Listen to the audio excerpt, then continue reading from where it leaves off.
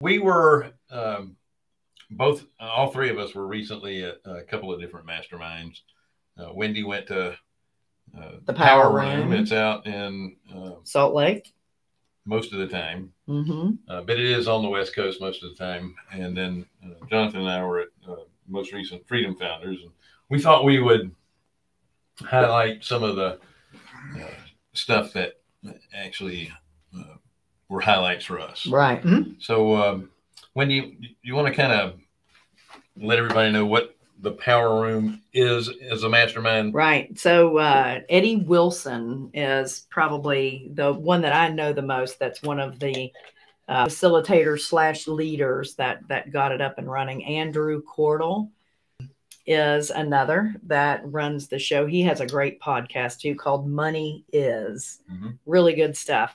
He's a little into tennis shoes. Oh, he's very much so funny because Eddie walks in, he's in his 3-piece suit. He's, Mr.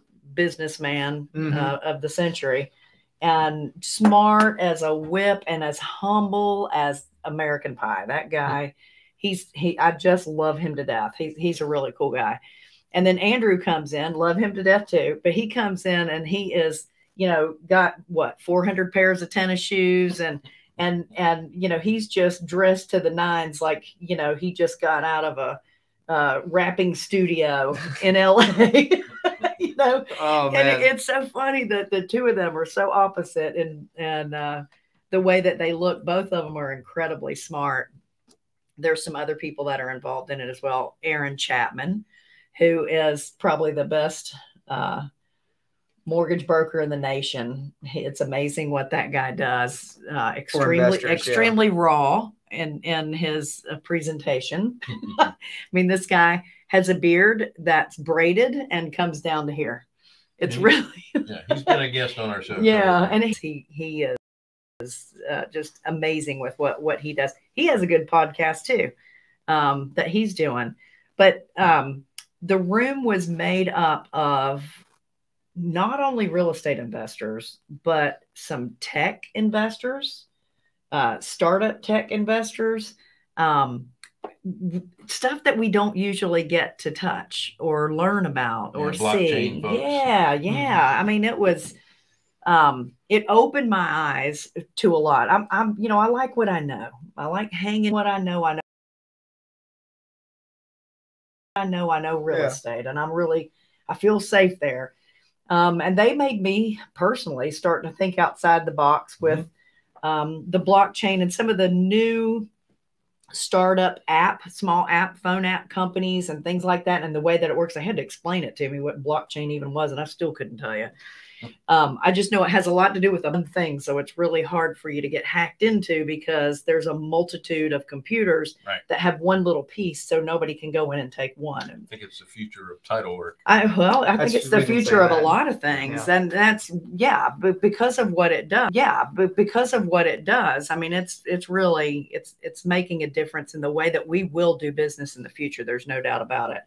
But listening to them talk made me not so fearful of the unknown for me, because I've always been kind of afraid of anything other than real estate because I know real estate. Yeah. So that was really, really, really interesting. And there were people in there in that room that, I met this guy that does nothing but Facebook leads. He shows you how to market on Facebook to get leads. And he's really successful in what he's been able to do marketing. It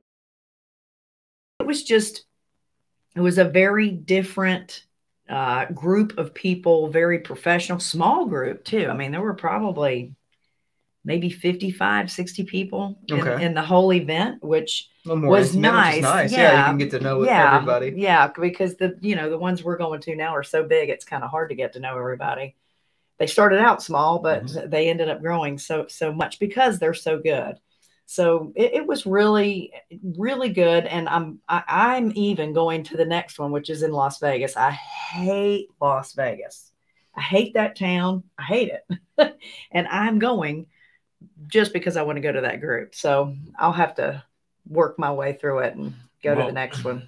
When I was at Power Room, the previous meeting, a lot of the guest speakers were YouTube influencers, very much, and they were in in different aspects of what they were doing. One guy was a kind of a motivational writer.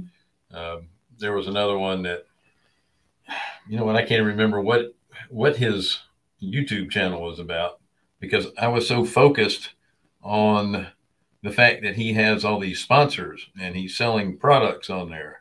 Once you get to a certain level of subscribers and views on your YouTube channel, all of a sudden people want you to advertise their stuff. Right. And they pay you a buttload of money to do it. How much? A buttload. So for me with Freedom Founders, and I'm kind of dovetailing into this, or segueing as it were, what got to me, or what stood out to me the most, was finding ways of disrupting your industry. And blockchain is one of those disruptors for the real estate industry. Zillow was a disruptor. Now they're disrupted right out of business. The real estate industry. And then, so there was a speaker, his name was Stuart. Hate getting old. I can't remember Stuart's last name. However, he's a real estate guy in Texas, but he has offices all over the country. And what they're focusing on is not necessarily the asset, meaning the house. They're focusing in on the transaction, making money on all parts of the transaction. You mean as the real estate agent, as the title company, as all those the things, insurance provider, and doing it all with online. No interact, like all online, no face-to-face interaction. Yes. They said, how do you keep that identity straight? The thing about it is, you can use DocuSign and different types of e-sign stuff. You use the blockchain, Zoom notaries, all that stuff. But they said, what was it? Sometime in December they were going to be 100% everything online. Yeah, they sell, that's amazing. Buy and sells thousands of houses. They never actually personally meet anybody, and never go to any. You can sign a deed online. I don't think all states allow that. States they're in, they're able to do it. Well, yeah, I mean, so on a Zoom notary, or just, no, I'm not plugging Zoom. It's just whatever way you look at people live. Right. But yeah, you can get it notarized. I mean, we're closing a loan tomorrow, and that's exactly how they're doing it. They're signing the deed of trust. Everything is done in front of a Zoom. In front of a Zoom notary. Wow. Interesting. Well, again, they're focusing more on the transaction than they are on the actual asset. So there's a way to make money in this business without actually owning, buying, or selling a piece of property. Just being the person who conducts the transaction. Just being that third party that coordinates the transaction. With it, being, was it Men Cooking Dinner Day or something?